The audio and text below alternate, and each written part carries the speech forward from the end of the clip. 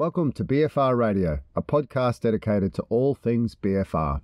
This podcast is proudly sponsored by sportsrehab.com.au, where if you want to buy your own BFR cuffs, or you want more information about the type of training, or you just want more information, this is your one place to go. And I'm your host, Chris Gavilio.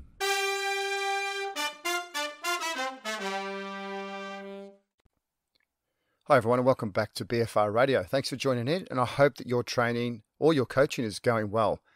Before I head into today's article review, a quick reminder that if you're looking for practical ideas on how to implement BFR into your own training, check out my Instagram, which is at Chris Gavilio, or my YouTube channel, which is Sports Rehab Oz. That's AUS, short for Australia. If you follow me on social media, I've also been trialing a few different things. The first one is 60-second snippets, which is 60 seconds of the best bits of the podcast, as well as Instagram text image posts, which quotes. Which one do you prefer? My gut feel is the quotes seem to be going a little bit better than the 60-second snippets, which is just me talking and the subtitles underneath. So you could look at that with the volume down. And also, if you are enjoying the podcast, please give it a rating on iTunes. I'd really appreciate that. As you probably noticed, it's actually been a while since my last podcast, and I thank you for your patience. And I have had lots of people reach out to me saying how much they value my podcast and what I've been able to value add in the world of BFR. Now, the reason why I've been a little bit slack is I've actually had a few presentations recently, and one was for the Australian Strength and Conditioning Coaches Association conference. This year, it was an online style conference due to the whole COVID scenario. In my presentation, I spoke about how I periodize strength training utilizing a myriad of different concepts. So yes, it was actually more about strength training and performance than it was about BFR. So it actually shows you what I do in most of my day-to-day job.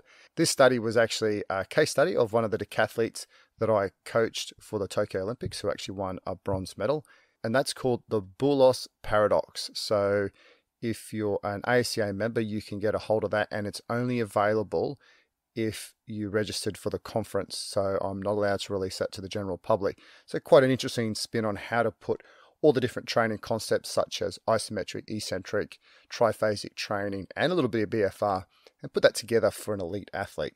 I've also had a work change as well, so I've been navigating that, and that's taken a lot of my time. One of the positives is that I'm actually spending more time putting together some other strength and conditioning and BFR concepts that I've actually been wanting to do for quite some time.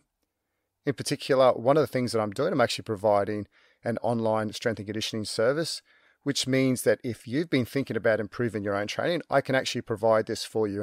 I use Train Heroic as the platform app that I put programs onto, and I provide anything from one-on-one through to online consults. So if you're living overseas outside of Australia and you want the same level of service that I give some of the Olympians, except that face-to-face coaching, we can use Zoom, we can use videos, and obviously use that online platform. So I can actually help you with your training there. And with respect to that, just contact me through my socials or the contact us on my website, which is sportsrehab.com.au. I also have some big plans for BFR specifically, so stay tuned for that as well. The last few episodes included a short series of papers which reviewed different sport-specific training with BFR and coincided with the Olympics and Paralympics and highlighted potential direct benefits to sports performance. For me, and hopefully for you, it showed that BFR can be used for more than just strength training and stationary cardiovascular-based training. For today's episode, I'm going to change it up, and it's time for a Your Questions Answered segment. Interestingly, I got 3 independent emails on a very similar subject within the last month. Therefore, I thought it was actually quite relevant to put it into this podcast form. In particular, it is on the subject of using BFR with youth athletes. Hopefully, this is not too controversial, and actually, to be honest, when I was putting together, perhaps a little bit nervous because there is very little literature on BFR and youth athletes, and there's actually no position statement out there. But what I'm going to do is I'm going to use as much information as I can and my own experience in this space to hopefully give you a really good, solid answer. To give you some context behind this episode, the first question was from a physiotherapist who is involved in the training of elite artistic gymnasts aged between 10 to 26 years of age. Their common injuries include growth-related injuries such as osgoods and tendinopathy injuries, especially of the Achilles tendons, as well as boney stress injuries of the foot, shin, and back. As a side note, in previous podcasts, I've actually alluded to BFR being a great tool for tendon pain as well as recovering from bone stress injuries, and such could BFR be used in this specific population. The second question was from another physiotherapist who works with dancers, and in particular young dancers around pretty much the same age. And they wanted to know the youngest age I'd use BFR training with, and are there any contraindications for use in those under 18 years of age? So how to best answer this question? As I mentioned, unfortunately, there isn't any position statement with respect to BFR and youth, from what I know of. There's actually very little out there, but I will piece this together to give you a balanced answer, and perhaps rather my opinion. And to answer this question, I'm going to break this into three parts. Firstly, I want to briefly discuss the idea of strength training in youth in general, that is without BFR at all. Secondly, I'll highlight a few studies in younger age groups, and then finish up with my own view and personal experiences. Firstly, let's look at the evidence and concept of strength training of the youth. There was a fantastic thread on Twitter recently citing a few papers on this. And to add to this, the Australian Strength and Conditioning Association, the ASCA, have their own position stand on this. And I'll put a link to the notes in case you want to directly download the PDF file. The ACA is Australia's peak industry body for accrediting strength and conditioning coaches and aims to ensure and enhance quality assured strength and conditioning coaches. I'm an ASCA coach and I'm also a supporter of what they stand for. In fact, this is a requirement of most S&C coaches in Australia. So it's important in my opinion to ensure that whichever S&C coach that you do use, or an exercise physiologist, they're accredited and backed up by a quality industry association. The subject of youth strength training alone could take up multiple podcasts, and there are so many fantastic S&C professionals working in this age bracket. I'm not going to take their thunder, but rather I'm going to highlight the consensus of thought according to the position statement of the ASCA. As a parent myself, I have two children, one is 12 and one is 9. I would think that the most obvious questions would be, is strength training for young children safe? What age can I start weight training? And perhaps a question that is a little overdone but still comes up, will it stunt my growth? So I'm going to get these out of the way first and then go on to some really cool positives of strength training for young people. Once again, due to the amount of information, I'm going to skim over this. And if you want more detail, please download the articles. With direct reference to the ASA position stand, it aims to provide as much clarity and guidance as possible to assist coaches in designing resistance training programs for children and youth at various stages throughout their development. Hence, this document develops several age-related sample programs, proposes age and function-specific progressions in training, and describes the actual first-hand experiences of highly trained athletes who have performed intense resistance training during their youth. This document references 78 peer-reviewed articles. Firstly, how young is too young? If a child is ready to participate in organised and structured sports such as cricket, football, rugby, and even basketball, then they're generally ready to perform a supervised resistance training program. As children typically enter formal school at the age of 6 years, they may be ready to participate in an organised resistance training program at about this time. However, the actual age will vary from child to child and will be largely based on their capacity to follow clear directions, a really important point. With this, many children at this stage of development may well see the weights area as a big playroom to run around and swing off the equipment and do not have the focused attention span or commitment to apply to training or follow clear directions, and therefore are simply not ready for resistance training. Prior to commencement of a resistance training program, the child will be required to be strictly supervised and able to follow clear directions and understand basic safety considerations.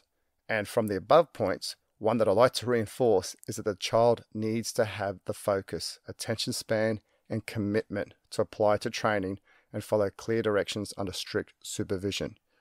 I've trained a lot of young athletes, but I can attest that even my son at the age of 9 years does not have this level of attention or even interest for regular strength training. So for me, I wouldn't even go there for him.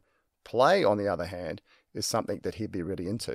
A second question that comes to mind potentially is, how heavy is too heavy? There is an abundance of evidence to suggest that when appropriately performed resistance training, It is a safe and effective exercise to be engaged by children and youth. However, it would seem prudent for all children and most youth to avoid the performance of maximal lifts, especially maximal deadlifting. It is the position of the ACA that the following training load intensities and exercise selection strategies be adopted when training children and youth. Level 1, 6 to 9 years of age. Modifications of bodyweight exercises and light resistance, such as brooms and bands and so forth, and work for relatively high repetitions, around 15 plus reps. Level 2, 9 to 12 years of age, using a 10 to 15 rep range and a maximal loading of approximately 60% of maximum. This is where they would predominantly use simple free weight exercise and machine exercises, which is appropriately sized for the children. Level 3, 12 to 15 years of age, are using a lower rep range of around 8 to 15 reps and increasing that maximal loading to about 70%. And they could be progressively using more free weight exercises, but still avoiding those complex lifts such as cleans, snatches, and deadlifts. Level 4 is at 15 to 18 years of age, and you could start to looking at that 6 to 15 rep range and using loadings of approximately 80% of maximum. And they might be progressing according to their ability to a more advanced adult type program involving split routines where appropriate and more complex multi-joint movements. And under all circumstances, I think it's imperative that you have an accredited ACA coach. In particular, it's so important to get those fundamental movements correct at the start, because I know when I get elite athletes at my end who are under 20 or older, they're actually still learning how to do some of those fundamental movements. So I feel the job of a strength coach who's working with young athletes, their job is so important in this space. As I said, this article is massive, and I don't want to go too far into it because this podcast would become too long. But another article that I want to briefly go through was titled Weight Resistance Training in Youth Athletes. And this was in this Twitter thread that I was talking about. And this is actually a narrative review which analysed the scientific literature regarding the use and efficacy of resistance training, regarding the neuromuscular adaptations, and how they translate into strength and power gains in youth sport. The object of this paper was to provide recommendations based on the available evidence in the literature on the best practice regarding resistance training in youth sport, and with particular reference to maturity status. In this article, one of their ways to identify time periods of individuals' physical growth in relation to skeletal attributes was a concept called peak height velocity. This is the phase where the peak rate of skeletal growth occurs, and peak weight velocity. This is a phase where peak rate of maturation associated with skeletal muscle accretion occurs. With respect to this, the biological changes that occur from childhood through to full maturity directly influences strength and power via multiple mechanisms. Prior to peak height velocity, increases in strength and power via training are suggested to be a result of improved neuromuscular activation. During the stage of maturation, that is pre-peak height velocity, relatively low concentrations of circulating androgens such as testosterone and growth hormone limit the capacity for skeletal muscle morphological adaptations. A significant phase of growth starts in girls around 9 to 12 years of age and boys a little later at 12 to 14 years of age. And in relation to biological maturation, this equates to approximately 1.5 years prior to the peak height velocity. And this period of elevated growth rate lasts until around 0.5 to 1 year post peak height velocity, during which time another large increase in muscular power occurs. In the review, one of their figures gives a great summary of recommendations, and they focus on the pre-peak height velocity period, which is around 10 to 12 years of age, where general strength with an emphasis on functional or foundational movements using a higher rep scheme of around 8 to 10 or 12 reps of no specific loadings. Stage 2 focuses on the period of peak height velocity, and this is around 14 years of age with an emphasis on strength development and an increase in training intensity. Post-peak height velocity, this is where high-intensity resistance training can commence with traditional and weightlifting movements using high percentage RM loading parameters. Several meta-analyses have actually highlighted that resistance training among youth aged 6 to 18 years improves muscular strength, power, running speed, kicking velocity, endurance, dynamic balance, flexibility, and general motor performance. These gains make young athletes more resistant to sports-related injuries, and resistance training reduces sports-related injuries, both overuse and acute, by up to 66%. In addition to strength, power, and endurance gains, youths who engage in resistance training programs can also improve their general fitness levels, increase confidence in their physical abilities, and experience enhanced mental health and well-being. These findings emphasize that resistance training is also a beneficial activity for non-athletes as well. The effect of resistance training is reported to be moderated by sex and resistance training type. In particular, females have shown to have significantly larger training-induced improvements in sport-specific performance than male athletes, suggesting the trainability of girls may be higher compared with boys. With baseline neuromuscular performance levels lower on average for female athletes, observed gains secondary to resistance training, such as improved vertical jump height and lower extremity biomechanics, have also been found to be higher among female athletes compared with males. Another meta-analysis on the effects of preventative neuromuscular training intervention on ACL injury risk in young female athletes named strengthening, in addition to proximal control exercise and multi-exercise genres, as one of the most efficient injury prevention interventions for this at-risk population. In addition to reducing injury risk among young girls by up to 68%, resistance training programs improve skeletal growth, induce a protective neuromuscular spurt, and improves physical self-perception, all of which may increase the likelihood of trained girls remaining physically active in the long term. Overall, I think there's some really great compelling evidence around the positive effects of strength training in youth. As always, a sensible and appropriate program under strict supervision is key here. Now it's time to move on to studies that have used BFR in the youth. There aren't a lot, but this will be a quick summary of each to give you a feel of what ages BFR have been used with. The first study was called The Effects of Practical Blood Flow Training, Adolescent Lower Body Strength. The subjects in the study were 15 to 18-year-old boys and girls who were high school students. All of the participants and their legal guardians signed an informed consent document. The purpose of this study was to examine the effects of a practical blood flow restriction training program on lower body strength of high school weightlifters. In the study, 25 students were divided into 3 groups. It was a 6-week study which compared 3 different variations of a squat. A traditional high load, greater than 65% of 1RM back squat, with 3 sets of low repetitions. A high load group using a relatively lighter load, that's less than 30%, for 1 set of 30 reps, and then another 3 sets of 15. And the third group was that same low load using the 75 rep protocol, but using the blood flow restriction. And they used practical blood flow restriction, which is where they used the powerlifting knee wraps. Prior to the beginning of the lifting session, the wraps were secured and they remained in place for the duration of the whole squat exercise session, including the rest period. So it was continuous pressure, and they were removed immediately upon its completion. The next 2 articles looked really promising. However, although their abstract was in English, the rest of the article was in Arabic. Unfortunately, I couldn't find a full English copy of these articles anywhere but for the sake of this section, and Google Translate didn't help me there either. However, I will highlight the ages and any relevant information.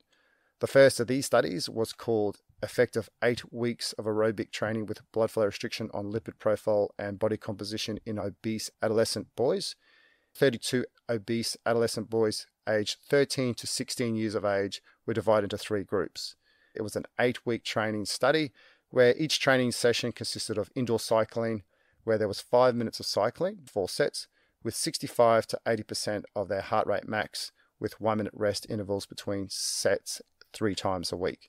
That's 3 times a week using BFR cycling for 8 weeks in obese adolescent boys. One of the considerations around BFR use is actually BMI, but there was nothing else I could actually get out of the abstract, unfortunately. And the second of these studies, where I couldn't get the full study outline, was called Response of Myostatin to Resistance Exercise with and Without Blood Flow Restriction in Immature Male Athletes. It involved 36 adolescent gymnastic boys aged 10 to 14 years of age. So this is our youngest group so far. That's 10 to 14 years of age.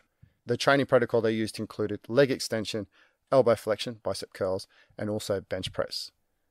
The last study I'd like to briefly mention is perhaps at the extreme end of these age groups on BFR use, and it's called a pediatric case with an unstabilized neck treated with skeletal muscle, electrical stimulation, and Katsu training. Quite a mouthful. This was a really interesting case study, and I'm actually going to go through this in a little bit more detail just because I found it fascinating and I really wanted to share it with you. The patient was a 2-year and 4-month-old boy. That's right, under 3 years of age. The patient had severe flaccid quadriplegia, where he spent most of his life bedridden and was unable to maintain neck stability and barely able to turn over on his own. He required full assistance for both meals and elimination and was unable to maintain neck stability at the start of this study intervention.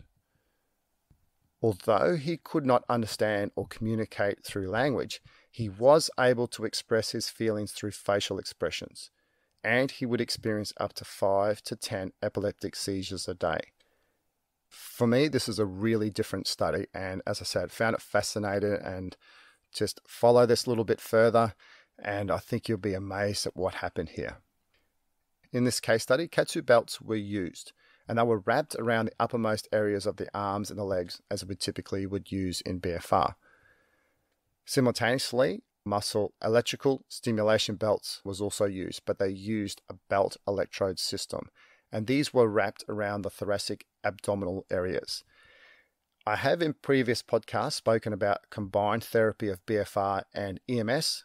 Upper arm BFR training was started at a base standard of 30 to 40 millimeters of mercury, and since the patient could not talk, they determined the appropriate pressure based upon the color of the hands, his pulse, and also the child's facial expression. Inflation and deflation was repeated 3 times, and after some passive range of movement training, the belt electrostimulation system was applied. The intensity was that at which muscular contraction could be confirmed, and this was continued for another 10 minutes. In addition, during the training, they carefully observed the patient for any changes in a negative physical state. To report on the changes of 15 weeks of this intervention, a standardized neck stabilization evaluation criteria was used to assess the patient based on recorded videos. Because it's so detailed, if you're really interested, I would urge you to get the paper. Just go through a Google search and you'll be able to get it. After 15 weeks of this intervention, the child had some really good positive improvements. Briefly, they included an increase in shoulder joint range of movement, stronger traction response, improved arm extension, and the neck could be maintained in a midline position.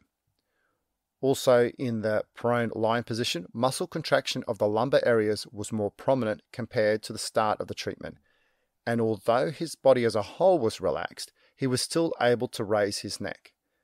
These findings suggested that muscle tone improved and there was an enhancement in muscle endurance and better muscle control compared to before the start of the training. Now, I didn't intend to review the bulk of the paper, but as I said, I found this absolutely fascinating, hence I wanted to share it with you. And also, it highlights the broad application of using BFR in so many different populations. Away from the academic papers, we're going to move on to something of personal experience. And this last example is one that is very close to my own home, and it actually involves my 11-year-old daughter. She's a cheerleader and pretty active in most sports. After complaining of some reoccurring SIJ pain, as good parents, we decided that we would go to a physio and actually investigate what was going on. And it actually turned out she had a lumbar stress reaction. In the gymnastic and cheerleading world at this age, it's actually quite a common injury. And if left untreated, it may eventually present itself as a stress fracture, which, as we could imagine, could pose issues later in life. And thankfully, we know some brilliant physiotherapists who helped to guide us with her recovery. One of the main things we followed was the advice to cease all physical activity for 6 weeks and put her in a rigid back brace.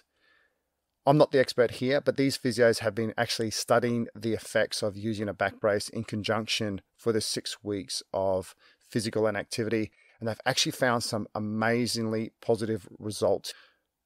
Now, my addition here was the blood flow restriction.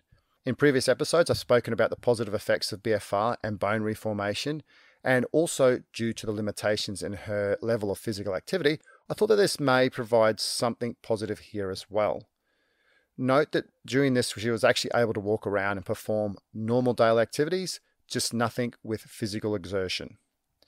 During the first 6 weeks, whilst she was still in the brace, she would perform passive BFR whilst laying down and watching some TV. So it was really easy to do. She would perform 3 cycles of 4 minutes of inflation and 2 minutes of deflation. And this was twice daily. And at week 4, we added in some standing calf raises. That was 3 by 10 each leg. The pressure I used for my daughter was actually calculated the same way I typically do for an adult. Then, as with all users of BFR, my first session, I actually decreased it by 20 mils of mercury. And in my opinion, this helps with understanding the response at a lower pressure.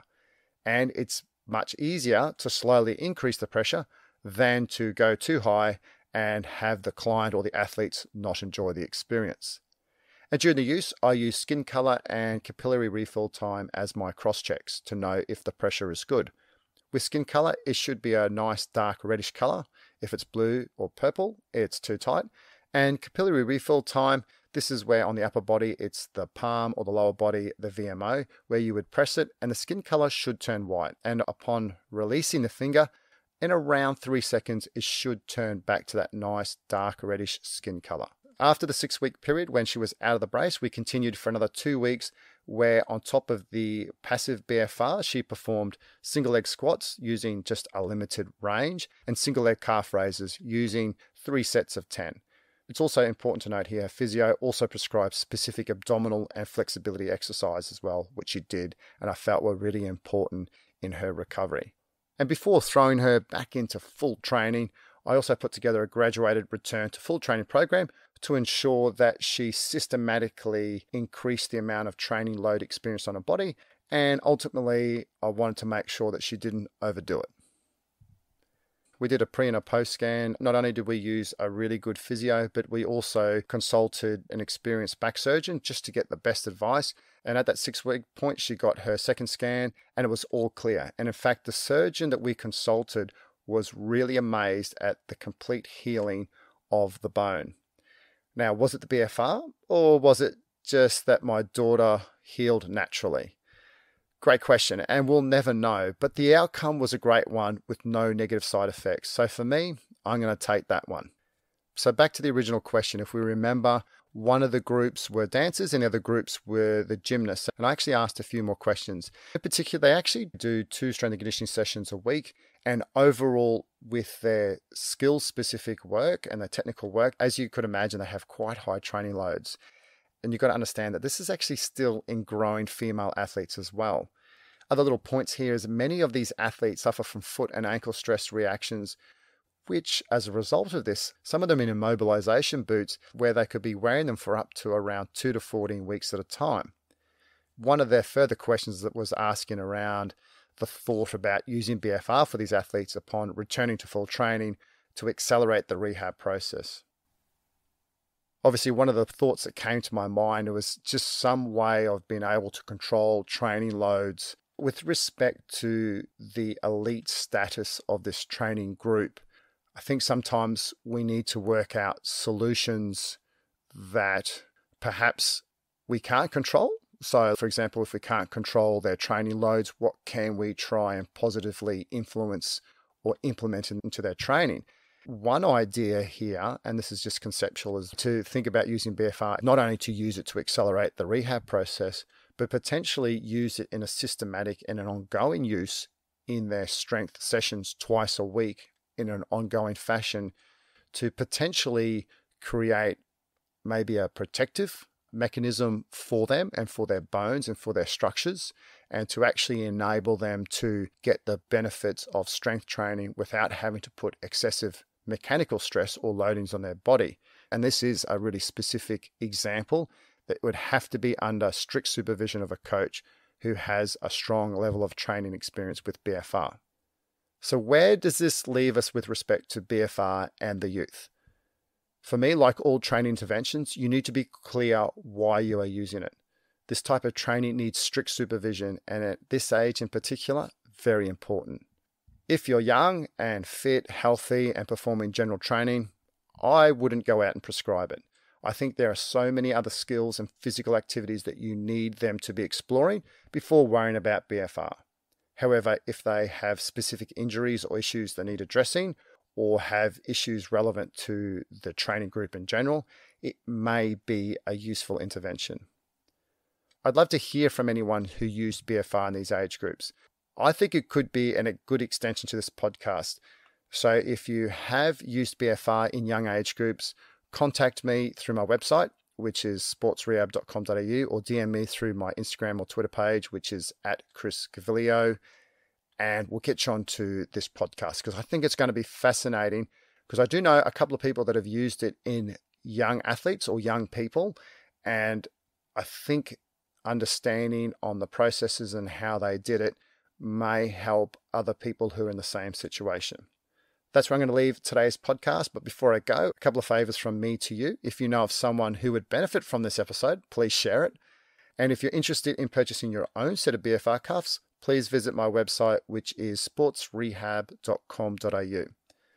As I mentioned earlier, I can also help you with your training, so contact me via my website or DM me again through my socials, which is @ChrisGavilio. Thanks for listening, and remember to keep the pump.